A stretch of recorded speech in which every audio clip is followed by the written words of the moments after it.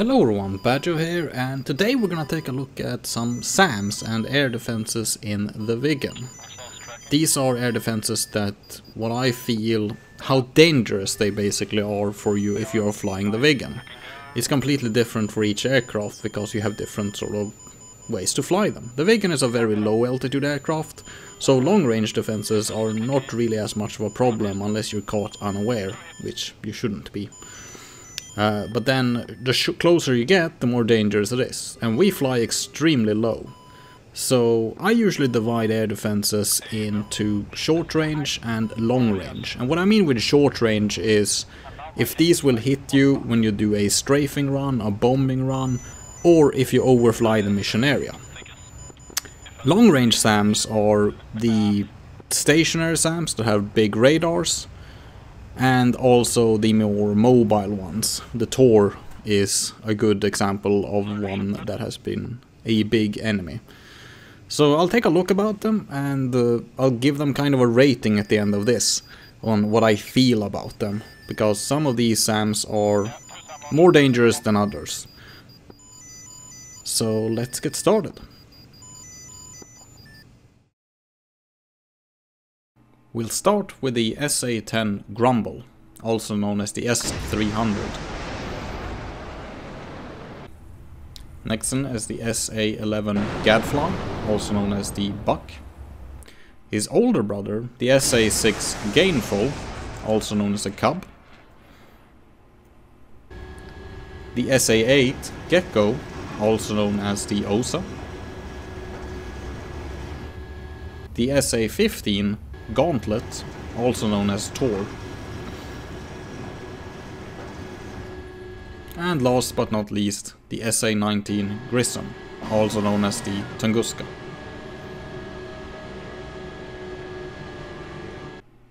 Then on the short range side of things we have the SA-13 Gopher, also known as Strela 10.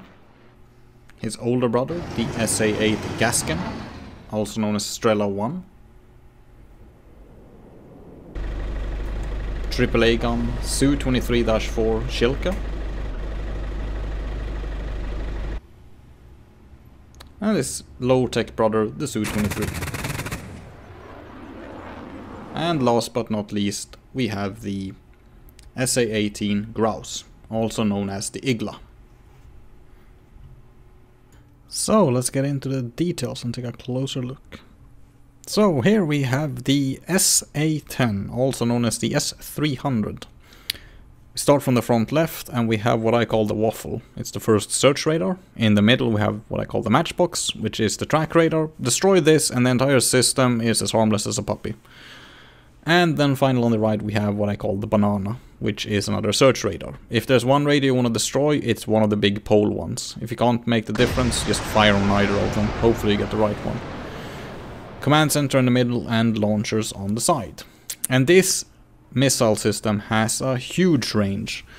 But it's not that big of a problem because we fly so low in the Viggen that, as you can see here, the only way it can get you is that if it catches you without a nails. I think I was in the blind spot for the radar warning receiver, and I don't get a warning until now. And it's fired on me.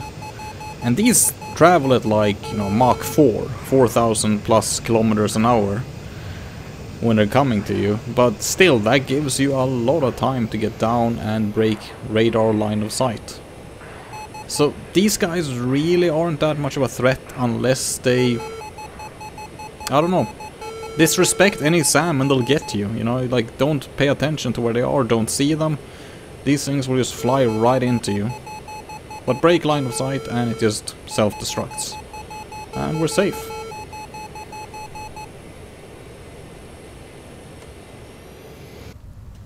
So next up we have the SA-11, and just like the SA-10, the SA-11 Buck is a long-range SAM, though nowhere near as long, but it still has got good distance. Like I said, in the Viggen we fly very low, and that affects the air resistance, of course. There's a lot more air to be pushed around when you're flying low, so the missile range is pretty short once the engine burns out. And this engine burns out pretty quickly, so they can be very hard to keep track of, and eventually you just get hit. And when these hit, just like with the S810, you just die, because the explosive charge is massive. Other than that, standard procedure, just as the S810. When you get a launch warning, just dive down, break line of sight, or alternatively use some chaff. As usual, you can just notch the radar and drop a bunch of chaff. So here are some demonstrations. And here the missile is pretty much defeated. It still had a long way to go. But it has happened a few times when I'm flying like this and bam, I just get hit in the face. Because I no longer have visual on the missile itself.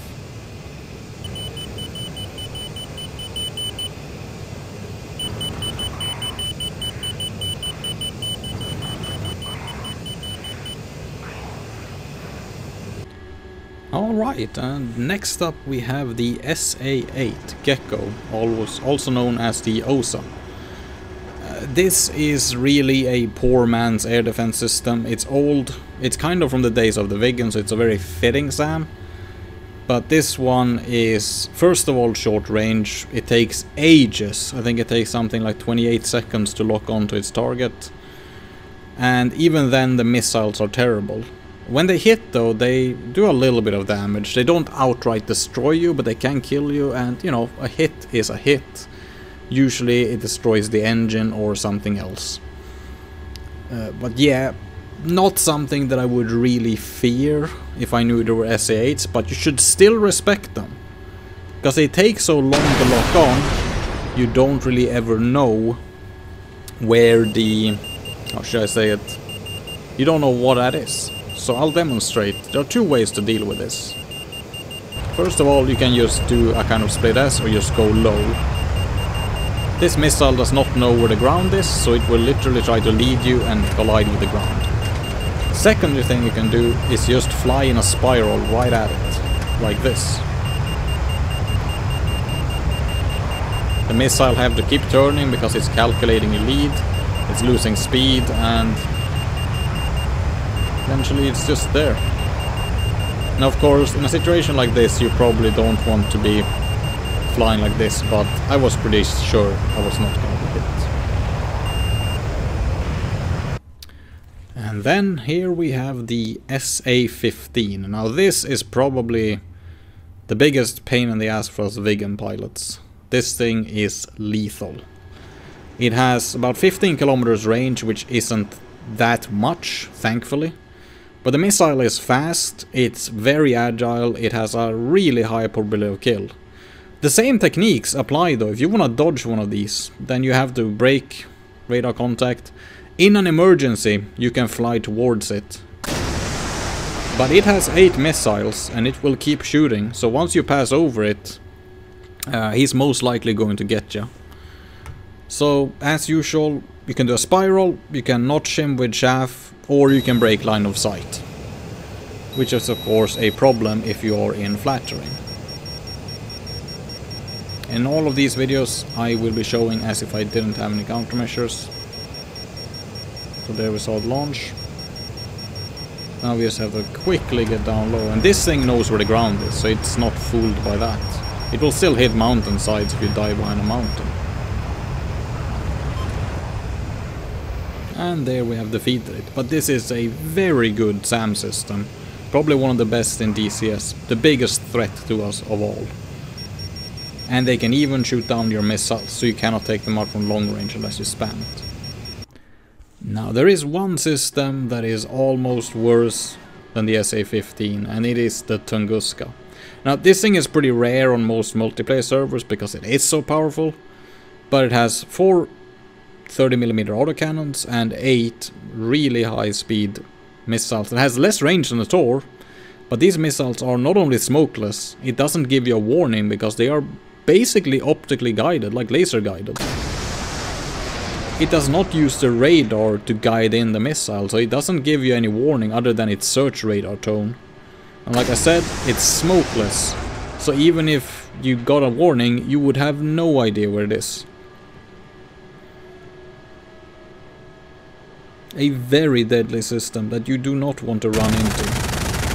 And like the SA-15, it can also shoot down your missiles with both cannons and with its own missiles.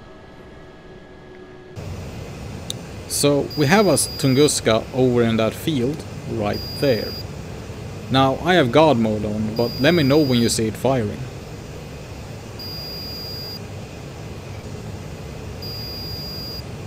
Because I can guarantee you would not see that in the real world, so to speak.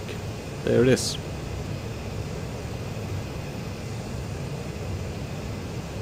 And there it flew by.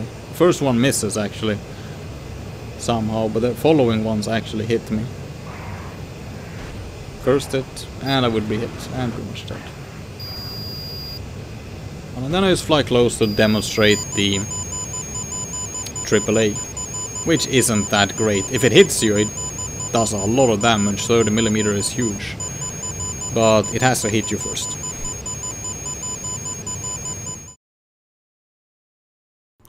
So now we're coming up on the small air defenses, as I like to call them. And this is the SA-13 or the Strela 10.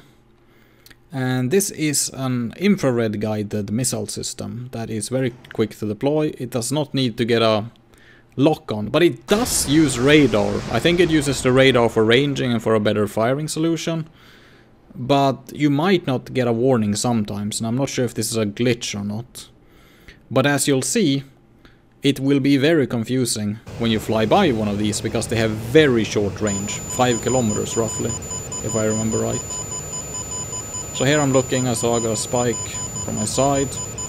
And bam, there's a smoke trail. By now I would actually be dead if that missile wouldn't have failed. So I got time to react, pulling, and that one almost hit me.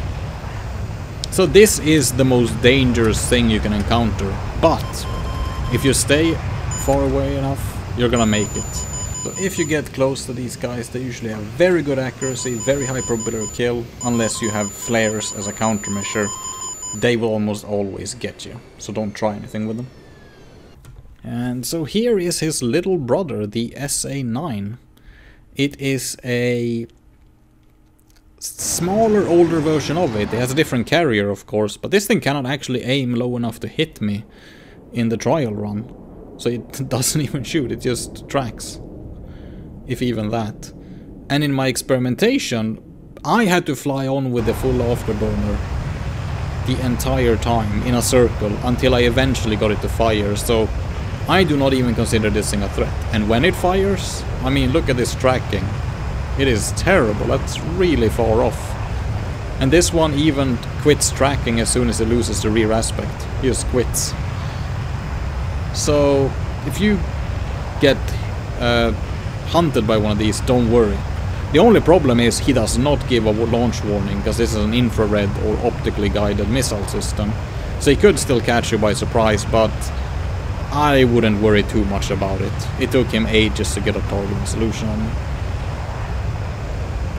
And here we have a nasty piece of work. This is the SA-18 Igla. It is a man-pad, man-portable air defense system. It basically is a guy with a air-to-air rock and SAM launcher on his shoulder. And they're incredibly hard to detect anywhere. Like, good luck finding these in a forest or in a field. Fire a very quick missile, and the range is so short that if you get within it, you're gonna be hit. You know, these guys, they're weak, but they hit you and it's over. So here we are flying. Imagine we're just flying straight. We're gonna look to the left, but imagine if you're just transiting here, and then there's an Igla in that town. Well, imagine your shock if you're just flying around, and then whoosh comes the missile like that. It missed me this time, but they very often hit you. Sometimes they completely miss you even though you're flying straight, so I'm not sure how the tracking works, but a very lethal piece of work.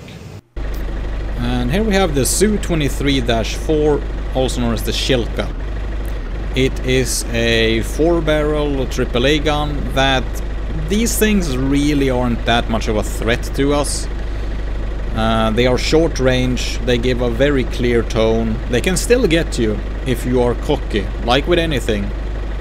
If you disrespect this thing, it might just creep up and get you, just like that. And that's gonna end badly for you. So as we see in the sample, I will fly in a circle around and it won't even get a hit on me. Sometimes these things will even miss you when you are just accelerating. So this is more of a threat to something like an A-10 or a helicopter, of course.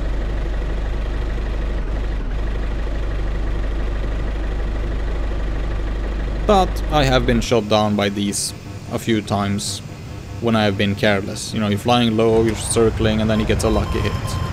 They can either insta-kill you or just destroy something and you can make it back home. It is really random what kind of damage they do. And the spike signal is very noticeable. And you can see the tracers. Problem is, if he is directly below you, you won't get any radar warning receiver and this guy could wreck you.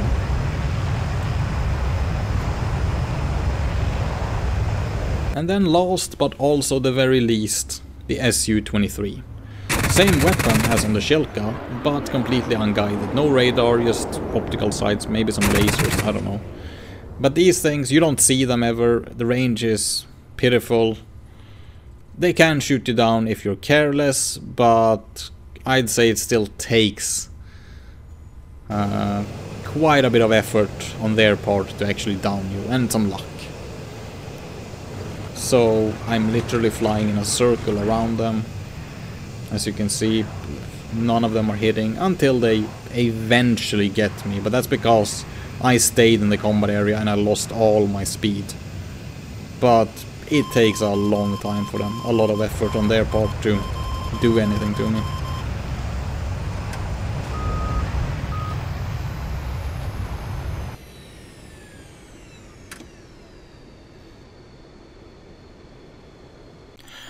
So yeah, I hope that in the end, when we have concluded this, that I have taught you something, that you have learned not to fear the air defenses in DCS. I used to fear them when I saw something, my heart would race. So know that these aren't as dangerous as they may seem initially, but always respect them. As soon as you don't respect these, they will shoot you down, you know, like have patience, always go around. If you see something shooting, dive down, take cover, fly back a bit, fly at it, take another pass. Don't try to go instantly back into the action, because you're only closer to him. This video took a little while to make, but it was fun, and I think this will be very useful to many that have fear of SAMs. So really many thanks for those of you watching my video. I really appreciate it if you watched it to the end. So I hope you enjoyed the rest of your day, and I'll see you around next time. Bad Joe out.